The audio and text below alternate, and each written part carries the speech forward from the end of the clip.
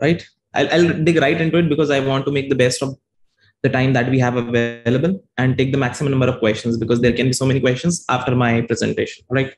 So today we're going to talk about front-end technologies overview. And in case if you guys have problem with the speed with which I talk, or if there is problem with the clarity, let me know in the chat. I would be checking it parallelly. All right. Um, so maybe I'll start with my introduction. My name is Akshay Mittal, as Mitesh has already mentioned, and also I'm a senior software engineer at NVIDIA. And with this, it might look like, oh, this person works in such a probably a prestigious organization, and he might be from a good college. But as we move through the introduction, you might realize the kind of background I come from. So I have total 6 years of experience in UI development, which is also known as front-end development or front-end engineering. And I started with my career from Infosys, which I would probably say that it's a very humble background which I started from. And I would see that many of us, just like me, are from a tier 2 colleges. Like, we are not from IITs and IITs and all, right?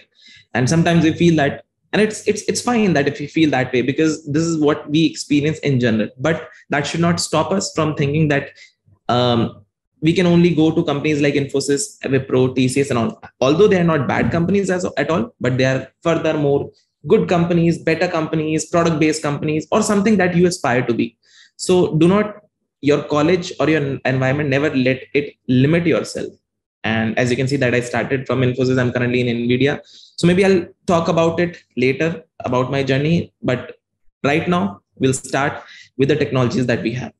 So today I'll be covering the following technologies. Like, I'll be starting with HTML, CSS, Bootstrap, JavaScript, TypeScript, React.js, Angular, Ionic, Electron, NPM, and Git. So let's start. But before that, I think I have some messages. Let me quickly check those. All right, cool. Let's dig right into it. So before I go to the HTML, let's understand how this web is made. All right. So from a front-end developers, engineers perspective, we can divide it into 3 parts. All right. One technology talks about what to show on the screen. The second core technology, like 3 core technologies, the second core technology talks about how it would look on the screen, right? And the third core technology talks about what happens when you interact with it. I'll take an example of a house. So think of it this way. How it is made is like bricks and cement, right? How it looks is the paint thing, right? And what does it do is the electrical, when you switch on, switch off, or you play around with the things available at your house, and how do they interact. So these are the basic core components of any front-end application that we develop. And that's what our base would be. I would be covering a few things around it. And let's start with our HTML thing. So the first thing that we have is called HTML, something that you guys must have already seen, heard, written a lot of times, and something that you might say is very easy. Of course, it is very easy. And this is the basic structure that is used to define the application that you want to build. All right. So the brick or cement thing that I was talking about, the basic structure is built in HTML. The full form is Hypertext Markup Language, something that you might already be well aware of, and something absolutely nothing new that I would be telling you. And this is like, since we are beginning, I would take something easy. That's why I chose HTML as the first topic. All right. After that, we have the CSS, which is known as cascading style sheet. I believe the kind of CSS that we would have probably studied till the college level is very, very primitive.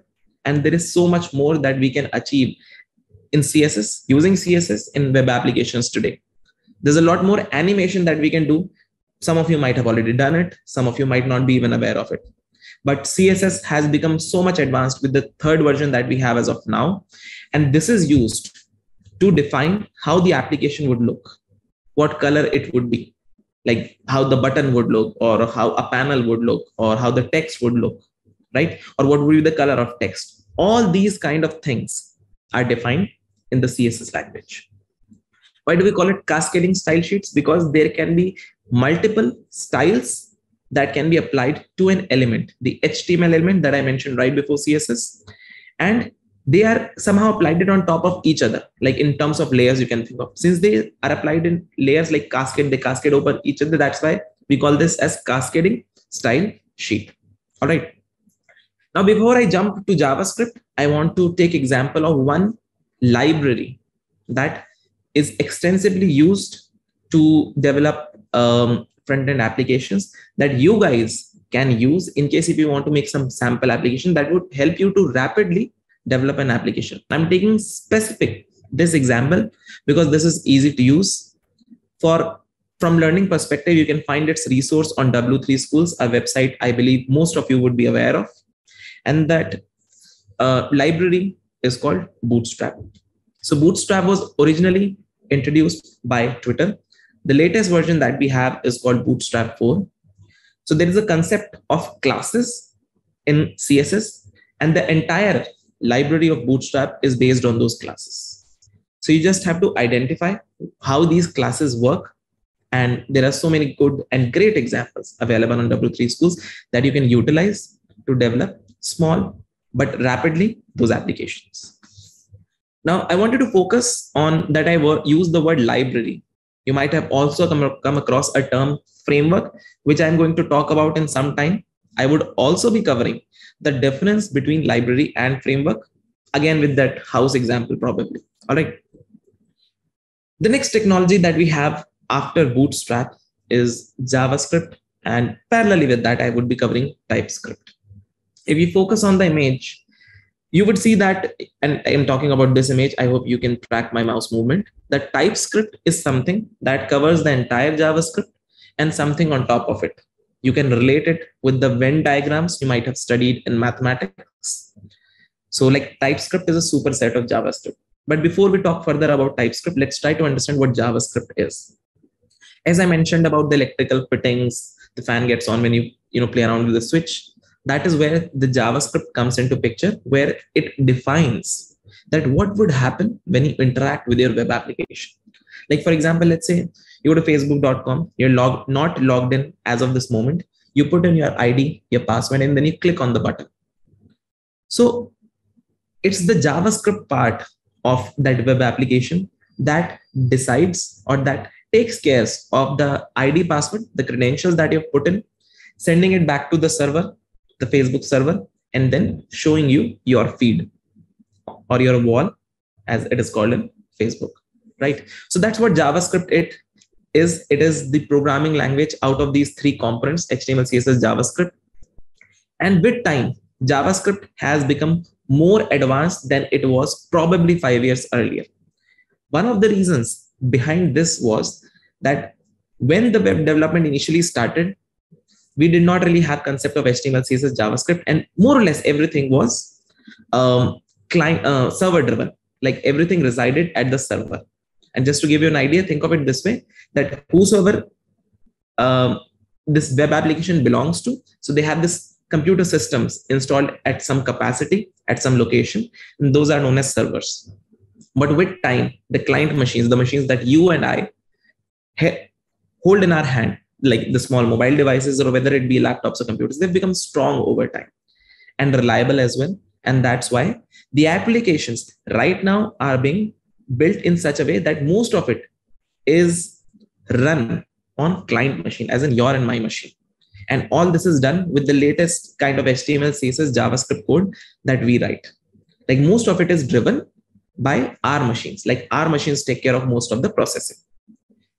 So another reason the JavaScript has advanced in the last 5 to 7 years is that we have heard this concept of full stack development. You might have come across this word. Full stack development simply means in mathematics, like front end plus back end is equal to full stack. Somebody who can take care of the entire application data flow, right? From beginning to the end.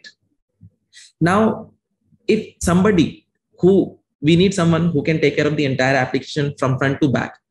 And if they have to learn so many different languages who are written in so many different ways, it would be difficult for them. So JavaScript was advanced. It was enriched with the concept of classes that you might have come across somewhere in the past, probably in Java, one of the most common language that you might have studied in the past. And so that those backend developers can become it could become easy for them to write JavaScript code. But I think that's enough by for JavaScript. Let's go move ahead with TypeScript. Now, what was the reason that this TypeScript came into picture is that JavaScript, while writing, it's a possibility that you might make certain mistakes, right? So TypeScript was designed in such a way that anything that you can write in JavaScript, you should be able to do that. But we would put certain restrictions in place so that any mistake that you make, you should not detect it when you run it in your browser, but while writing the code, thereby saving your time. This is just a very small, brief intro. But in case if you want to move further in web development, I would recommend you that start with JavaScript because that's the most important part of web development. But do not stop there. Please upgrade yourself and learn TypeScript as well. Because if you know TypeScript, for sure you would know JavaScript as well. Ensure that if you want to become a great web developer, a front-end engineer, your JavaScript should be your strength. I'll move to the next slide. And in this slide, I'll be covering about Angular and React, where Angular is a framework and React is a library. Before I delve further into Angular or React, let's try to understand what is the difference between these two terms, framework or and library, right? So I'll take that house example again, but from a different perspective. Now think of it this way, that if I give you a brick and cement to make a house, you can make a house with it, but would you agree that it's not in the best possible form? There is so much more than you need it. Like for example, you need electrical fittings, you need paint, and so many other different stuff as well, right? You would agree that sanitary or something, but that house that is made only with brick and cement is still livable. Though it's not a good life or probably the best it could be, but it is the basic structure at least you can make with it, right? And that's what a library is. That with that library, you can make a basic structure, but there is so much more that you need, and that is not available within the library, and you need to take it from outside. So you take all that outside help and bring all these together in addition to that library, and that's how you make a great application. And that's what React is. I'll talk more about React, but coming back to the framework part. Now I called Angular as a framework. Why? Because this framework is something that has everything within it. For example, if I take again that house example, it would not only have just brick or cement. It would have paint within it. It would have probably all the electrical fittings within it, all the electrical appliances within it, whatever you need to make a house. Like you don't have to look anything outside. Think of it this way, that if you make your own house with builder, there are so many people you have to contact. But if you buy in like some apartment in some society, you just have to buy one thing. You don't have to look around for different things. Think of it this way. So that's what the basic difference between library and framework is, probably which most people are not aware of, but I would like you to have understanding of these basic fundamental terms. With that, we'll start talking a little bit more about Angular and React. Maybe I'll start with some of the differences. Angular is a framework built by Google. It had a predecessor to it, which was known as AngularJS. The latest version is not known as AngularJS. It's called Angular. Because there were a lot of drawbacks that was realized, and the entire framework was rewritten from scratch. And because of that, to have the distinction between these two frameworks, because they are very different, a different name. Similar, but there is a little difference that you do not call it AngularJS. It's only called Angular. Please remember that. Talking about React, React is made by Facebook, the company Facebook. They've made their own front-end library, which is known as React. Then there are other further, I would say, detailed differences within this, but considering the kind of audience we have and the time we have, I will not go into much details from the difference perspective. Let's talk about the similarities we have. So these two framework or library that we have available is based on the component-based architecture. You might be aware of Lego. Lego is like a brick that you put on top of each other and make something. So think of it this way, that each Lego brick, you can call it as component in this language. So what happens is that everything that you build in these two frameworks or libraries are known as components. And then every component, wherever you want to use, you put it together. Like for example, when you have those Lego bricks, you put those together and make some structure out of it. Similarly, in this library or framework, you make those components, put it together, flow the data between them, and then make a web application. That is the basic fundamental structure behind it. I believe there might be an upcoming question, maybe which framework we should start with, and maybe I'll answer it when somebody asks me. From there, we will move to the next item that we have within our list, that the HTML, CSS, and JavaScript technologies are not only limited making web applications. That's not the only, there is so much more that you can do. I have two frameworks for you that you can utilize to make something more than a web application. Let's start with the first one. So we have this Ionic framework, which can be used to make hybrid mobile applications. As in, you write the entire code in HTML, CSS, and JavaScript, and you can make a web a mobile application that you can run both in iOS as well as in Android phones with just one framework. So one application, one code base, and you can run it on any mobile. And Ionic is one of the examples of framework that you can use to do so.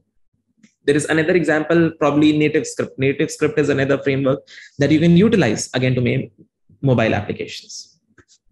And that's not what only HTML, CSS, JavaScript is limited to. Like, for example, if you want to make desktop applications, then you can use the second framework that I have here. It's called Electron.js. Electron.js is an amazing, beautiful framework that you can use to make just desktop applications that you can run both in, let's say, Mac or Windows or Linux or anywhere that you want. I'll give you one very beautiful example for it. All right. So if we talk about editors, like web code editors that we have, so you might have come across, maybe you must have come across at least VS Code. VS Code is amazing, beautiful, very, very great, like the best friend that you can have for web development. And that application, that desktop application, is made in Electron.js. Another application that I can give you an example of is, I believe the name is Atom. Atom is another editor by GitHub. GitHub is a website. I'll give you some more idea about it later. But they have also made an editor for themselves, and that is also made in Electron.js. So HTML, CSS, JavaScript is not only limited only till web applications. You can also make mobile applications in it. You can also make desktop applications in it. Another example that I can give you, just like Ionic and Native Script, is Apache Cordova. It's another framework that you can utilize to make mobile applications with it. Moving to the next slide, that whenever you do web development, apart from the basic technologies that you use to make the application, there are other things on the side that you use that help you to make the application. I gave you one example of VS Code editor that you can use. Please, any other editor, you might be aware of Eclipse, something that you must have seen in your colleges and all. All those who are not aware of, please start coding in VS Code if you're developing web applications. It'll help you so much. Maybe start reading some articles that how can I improve my application, or like what more things I can do in VS Code to run my applications. And it'll tell you there are so many resources available within the VS Code that it can help you to write great applications. So another example that we have right in front of screen is called NPM. NPM means Node Package Manager. Now let's start with what does package means. So package, think of it this way, that package is an entity that can individually do something. All right. Manager means something that manages those packages. And what are these packages, or who does these packages belong to? It belongs to Node. Node.js is another framework that is utilized to develop the backend. Since we are only talking about front-end technologies, I did not involve it in the slide, but to give you an idea, all these front-end technologies, so that you can run this in your local, in your machine, you actually need Node.js for it. So Node.js not only involves making backend applications, but it also is required to run your front-end applications in your local. Just to give you a small example, or like just to explain why it is required, because whenever you run your application, or let's say you make a website, it would be served by a server, right? When you request it on your browser, some server would serve your request. How would it happen in your local machine? It's the Node.js that provides you that server capabilities. Nitish, would you provide this recording to these students? Just a quick question. Yes. This recording will be uploaded on the platform. It will be available. Okay. In that case, Shivam, could you please access that again? Maybe just because, we would like to make the best use of this time. I would, avoid repeating something that I've already talked about. Maybe refer to the recording. Summary of list of frameworks and their use. Here is the summary of list of frameworks. I am not sure if I understand your question, Shruti. Okay, so coming back to NPM, like I was talking, that node is something that lies behind on the top of which your front end application works, right?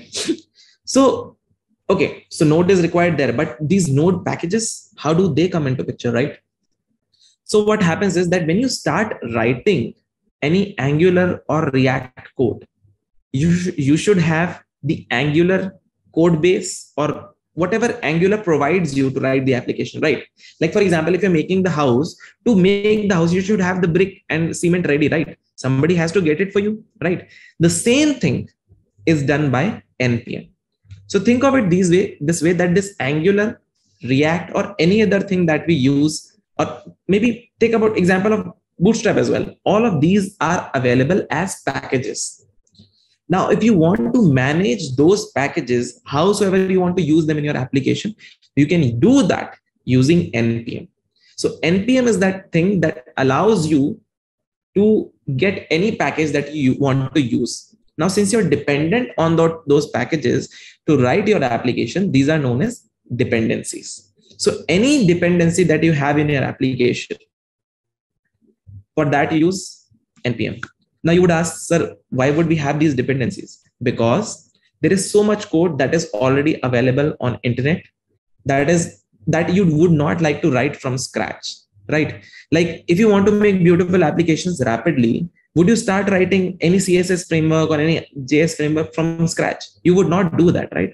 If it is already available, you would use it and then start writing something specific to your requirement on top of it, right? So everything that is required by you as a dependency, right, that is managed by NPM. And since you should not write everything from scratch because it would take a huge amount to develop anything, that's why we use this node package manager.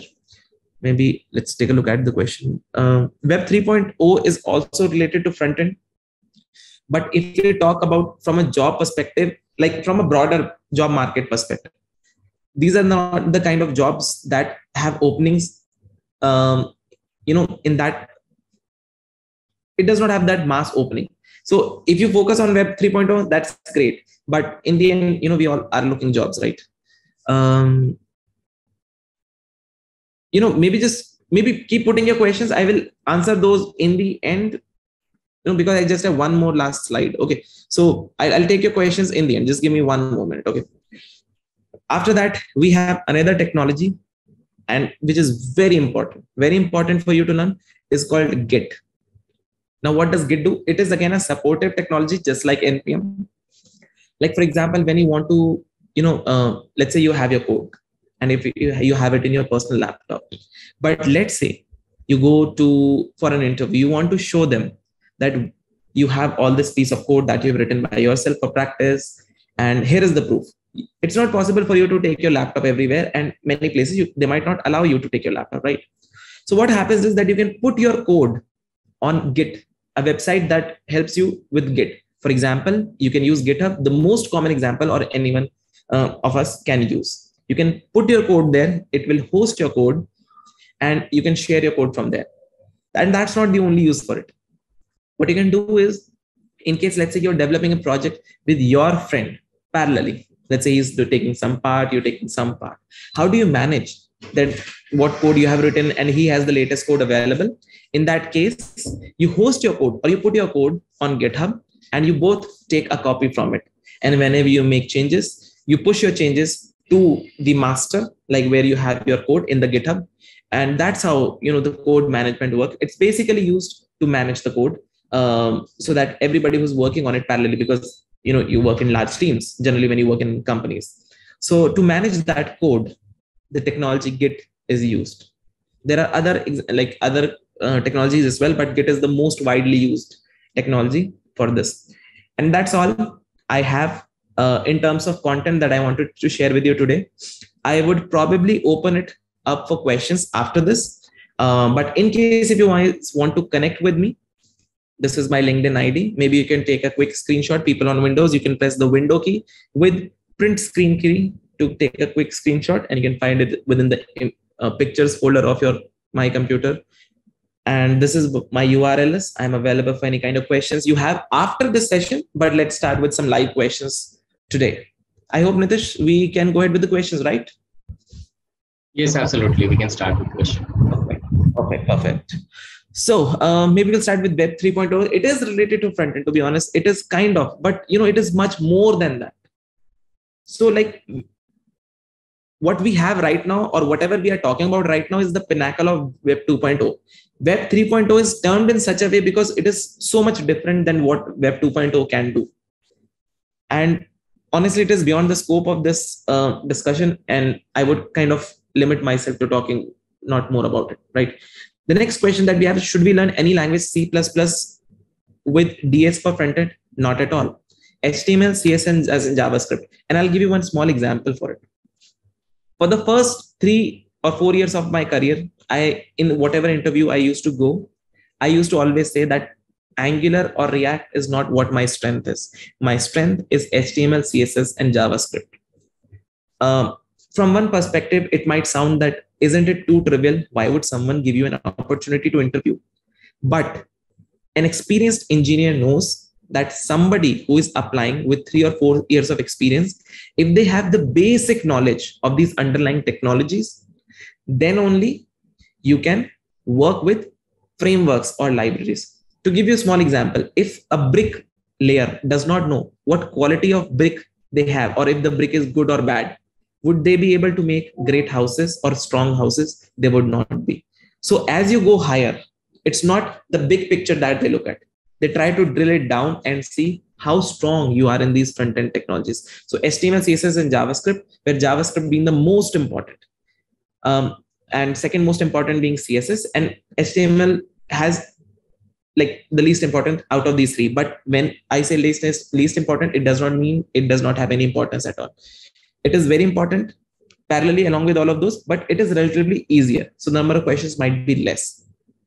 From a DS perspective, data structures, yes, it is important to become a good software engineer. I'm not talking about front end, to become a good software engineer, which also encompasses front end part. But if you're starting from scratch, or if you're just a fresher, if you have the time available, please focus first on HTML, CSS, and JavaScript, and you can do and start working on data structures. But my recommendation would be to start with HTML, CSS, JavaScript, then maybe move on to these frameworks. And in case if you've got some experience on it, or like you became some well-versed with it, eventually you can also start with data structures. And data structure is not limited to any language. To practice JavaScript, you can learn the data structures in JavaScript as well. And this would help you to learn not just JavaScript, but also data structures parallelly. It's like killing 2 birds with 1 stone. Moving on to next question. Which framework should we do? Cool. So Likit was probably waiting to ask this question. See, to be honest, there is no such preference I would say. But since you would be learning HTML, CSS, and JavaScript, I would say that maybe you can start with Angular because it involves all the 3 files, HTML, CSS, JavaScript. But the challenge there is that it requires knowledge of TypeScript. From a second perspective, I would say that you can start with React, because in that case, you don't have to learn TypeScript. But the idea is that entire thing over there is driven by JavaScript. And you would say, sir, we learned HTML, CSS. Why do not we have any files of HTML, CSS in React? So I would say, you can start with any one of those. To be honest, there is no such preference as such. In terms of salary, which one is in demand, front end or back end? I would say both are in demand, but it's a very simple rule that you can apply anywhere in life. Like demand and supply is a very basic business rule, that if the demand is more and the supply is less, you will get more salaries. Since backend has been in existence so much more, that's why so many people had time to learn it, and so many people already in the domain. Compared to front end, recently introduced, probably 10 to 15 years ago, less people in the field, so much more scope to grow, so much more salaries is what I personally feel. But I might be wrong as well. But what I've seen is that the growth that front end has seen is in past some years That is much more than backend has, because you only have limited amount of growth that you can see, right? Once it becomes it plateaus. The next one is which one to start learning, Angular, React, anyone that you like, doesn't really matter. So as a .NET developer, what are the front end technology I should concentrate? HTML, CSS, JavaScript for sure, but that is not the only thing that can help you to develop an application. From an interview perspective, HTML, CSS, JavaScript can take you to a long distance, but if you stay limited to that from an application development perspective, from practice perspective, for making sample projects perspective, you have to learn at least one framework or library with it, either Angular or React, and you can find some great resources.